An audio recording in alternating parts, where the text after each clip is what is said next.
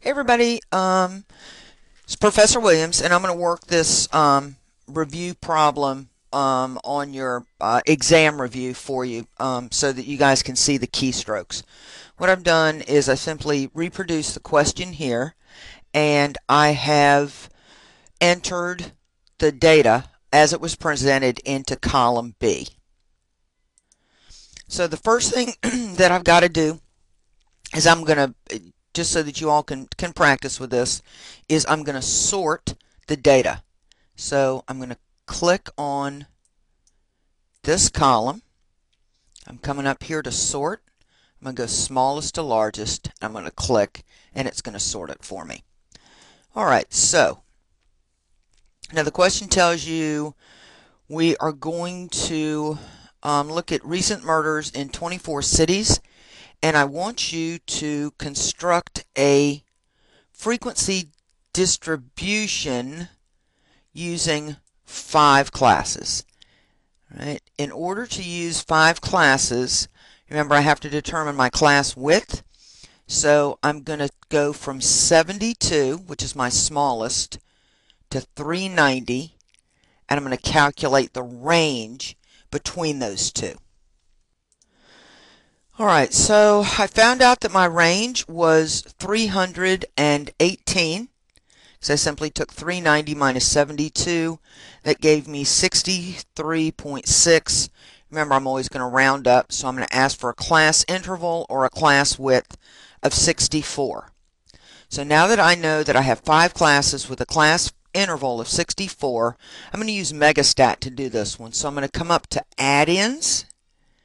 I'm going to click there. I'm going to come to MegaStat. I'm going to go to a frequency distribution, and I want quantitative. This is going to be my nifty dialog box. Remember, I just calculated my interval width as 64.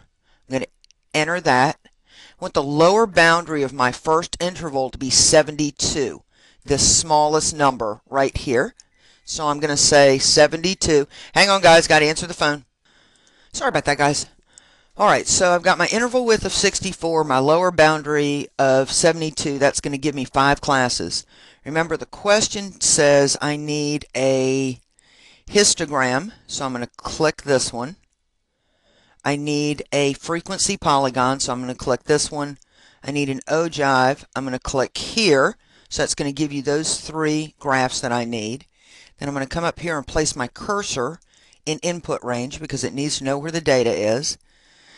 I'm going to highlight my columns, and I should see those numbers in that little box getting bigger. When I'm done, I'm just simply going to let go of my mouse, and I'm going to say OK.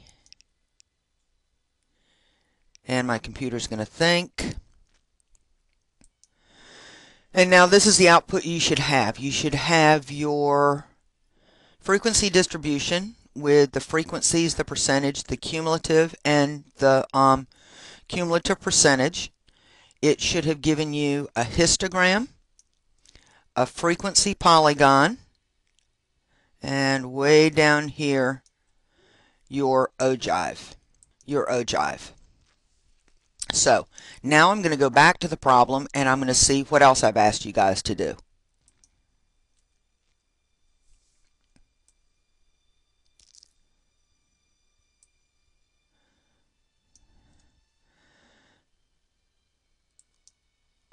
Okay, so I'm coming back up here to add-ins. Click here. Hang on. And I'm going back to MegaStat, except this time I want descriptive statistics. Once I get my descriptive statistics, remember what I'm after here is not this. I'm after a dot plot and a stem and leaf plot.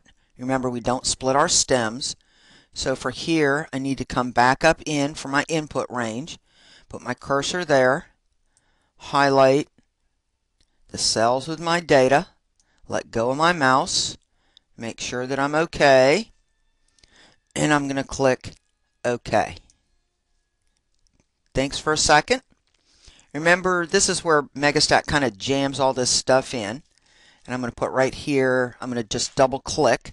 So here's my stem and leaf plot right here.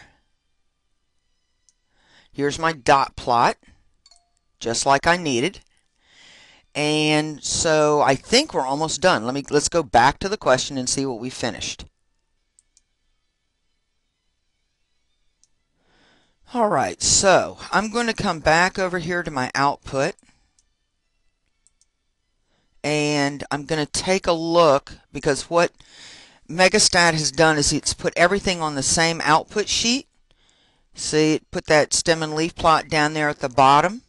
So now I've got my frequency polygon and everything. So what I want you all to do is now just to comment and talk to me about what you think of in terms of dispersion. And when we talk about dispersion and shape, we're talking about whether or not you all think this data is skewed, whether it's approximately normal, whether it appears to be, well dispersed. I'm going to leave that part up to you guys. So hopefully with this, last thing. What you all are going to end up with is you all are going to end up with this one worksheet, output sheet, that has all of your data on it. What you're going to need to do is to come up here and click into one of these cells, and I want you to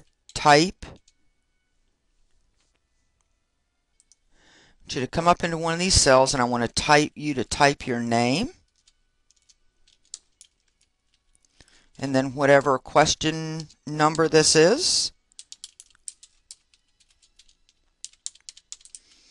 and then I'm going to want you to print it. Now, printing on mine's a little bit different because I'm Office 2007. You all are going to be working out of 2010. If you get to the point where you're not sure how to print, then you're just going to get you to raise your hand, and I'll come over and print it for you. You're going to then take this output sheet, staple it to your exam, turn it in with all the rest of your right answers. So, hope this helps, and I'll talk to you guys soon.